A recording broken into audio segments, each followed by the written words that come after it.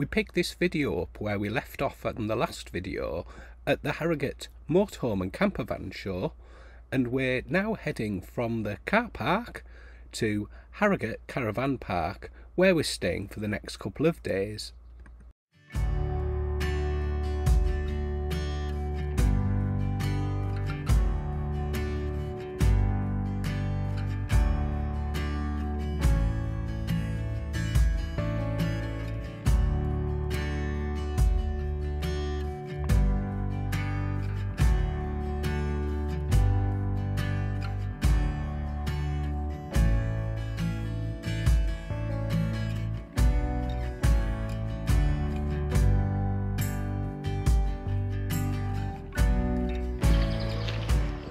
The site's fitted a new barrier, so when you drive up to it, it recognises your registration number and automatically opens. We covered the site when we visited last year, so we'll just give you a quick whistle-stop tour look around, just as a reminder. The reception just behind us here, where you check in and go to if you need anything. Here's the facilities block with the ladies, the gents, washing up area, Elsan round the corner, and there's a laundry. There's also accessible facilities just there.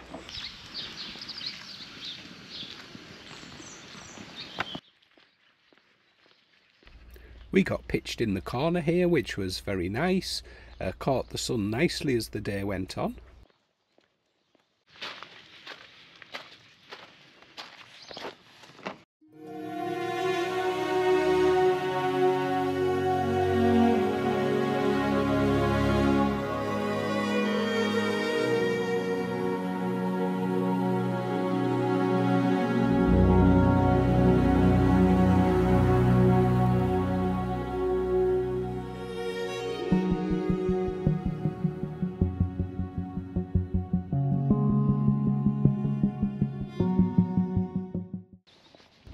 It's now the Saturday morning, and let's take a wander from the campsite back into the showground.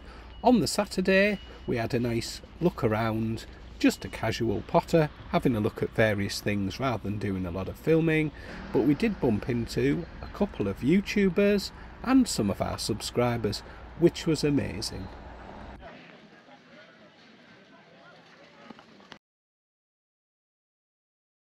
Treated myself to an upgraded battery to battery charger, which I'll be fitting very soon.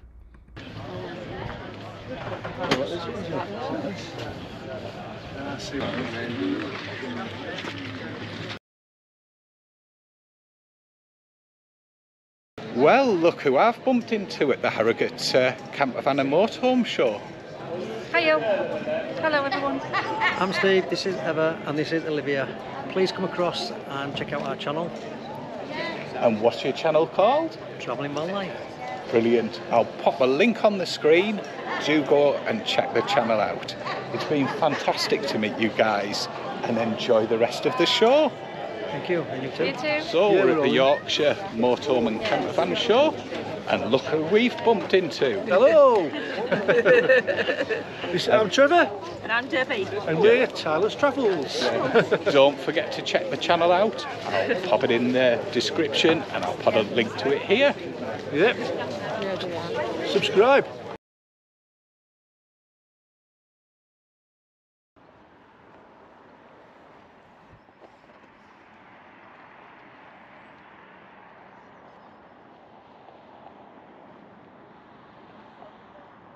See the traffic heading away from the show there today.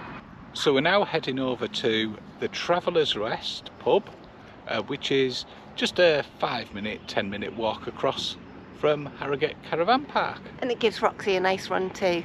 Yes. It's nice to see the spring lambs in the field.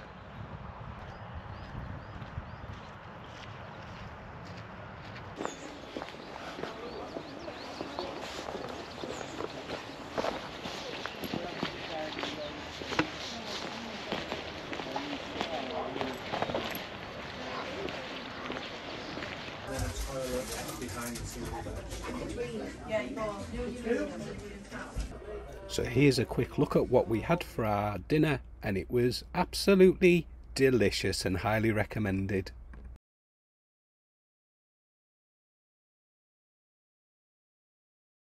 There's a side gate to get through to Fodder Cafe and Farm Shop, and I'm heading across there now because Rachel and I are doing the breakfast challenge. I'm going to Fodder for mine because I fancied their menu, and Rachel's going to go to Sainsbury's just a little bit further up the road. So let's see what those breakfasts look and taste like.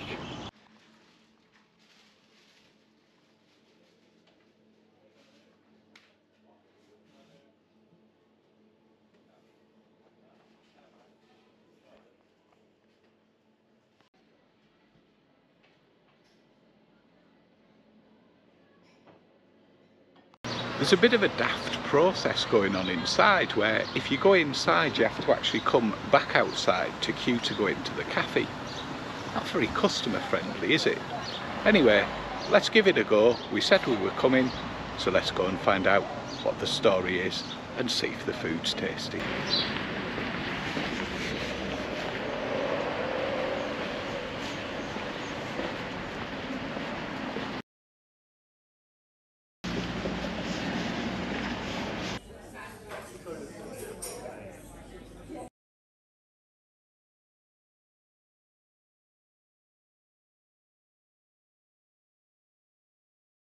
So that was a nice trip to the Fodder Cafe. I'd give it 8 out of 10 for the food. A little bit of an issue at first in that being sent back outside, which just simply didn't make any sense. You know, a bit of common sense would have applied. It's not full, so I would give it, for that reason, 7 out of 10 overall. The cost for the breakfast was £14.10, and that was for a Yorkshire breakfast and a latte, and I included a 10% tip with that. Worth noting as well, the 10% off voucher I got for staying at the caravan park, you could either use in the cafe or the shop, but not both, so you had to choose where you wanted to use it. Good morning all, we've had a good night's sleep and now we're on to the breakfast challenge part 2. I'm here at Sainsbury's and I'm going to go in and try their breakfast. Come with me.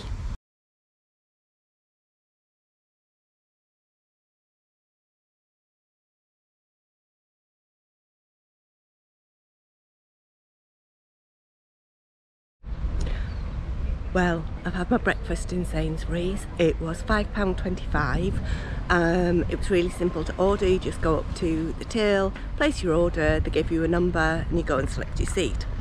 For my £5.25 I got a glass of iced water, 2 sausages, 2 rashers of bacon, a fried egg, a mushroom, a tomato, a slice of toast and some LeisureBit butter.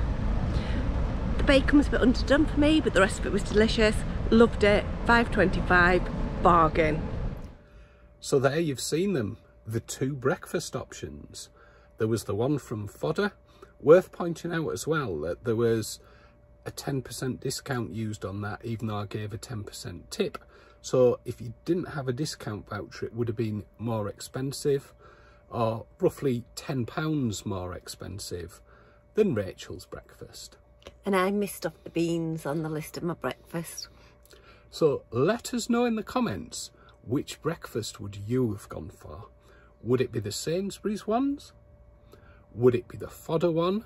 Or would it be the breakfast we spotted in the previous video in the show? Or would you have cooked your own? Tell us in the comments. Anyway, let's get back to it. Let's have a look at where we can go to walk the dog. As you can see, there's plenty of area to walk or run your dog. See all the way there, right the way around. Here we are, just going past Harrogate Caravan Park and just having a walk down to Fodder. Lovely fields just opposite the caravan park. Fodder there in the background, so you can just see behind us there the entrance to the area with the Yorkshire Event Centre, and just up this way is Sainsbury's, so you can just wander to it if you need to grab some shopping. So Rachel, this is our second time here at Harrogate Caravan Park. What have you thought of our second visit? It's been really good. The site's lovely as always. The wardens are just so lovely, so friendly and really funny too.